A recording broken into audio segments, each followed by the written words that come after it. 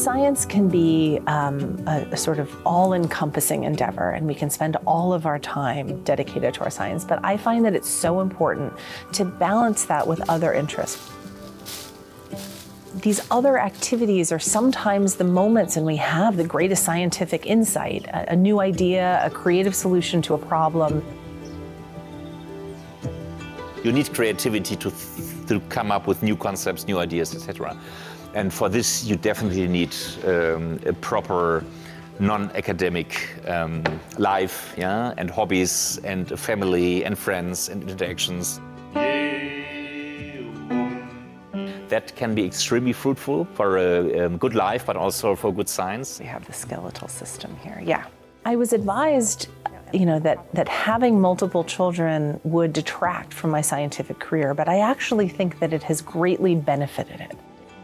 I study developmental neurobiology, and so, having my most favorite neurodevelopmental biology projects at home, was really inspiring, kind of watching the kids grow and develop. But I think more than that, my children are my main source of joy and happiness, and it balances everything that might happen in the laboratory or with my patients.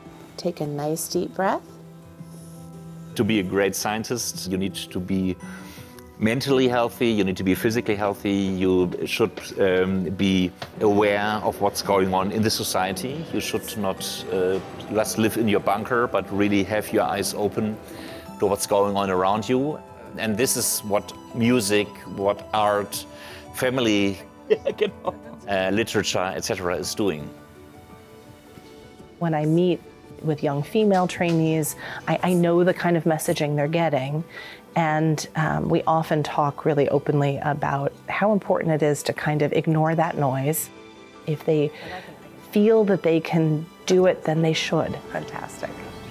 I have 4 wonderful kids and a scientific career, and I was able to balance it. It wasn't easy, but it's absolutely possible. Das spricht also alles gegen ein Glioblastome, ne? In academic institutions, we're still struggling with streamlining a certain career path that is not really including people and it's not really helpful. Or it's creating a situation where you will run into a burnout after 10, 20 or 30 years. I think it's on all of us to improve this. Think about great science, but also about a great scientist doing great science. You can do it all, but maybe not all at the same time. Life is long, your career will be long.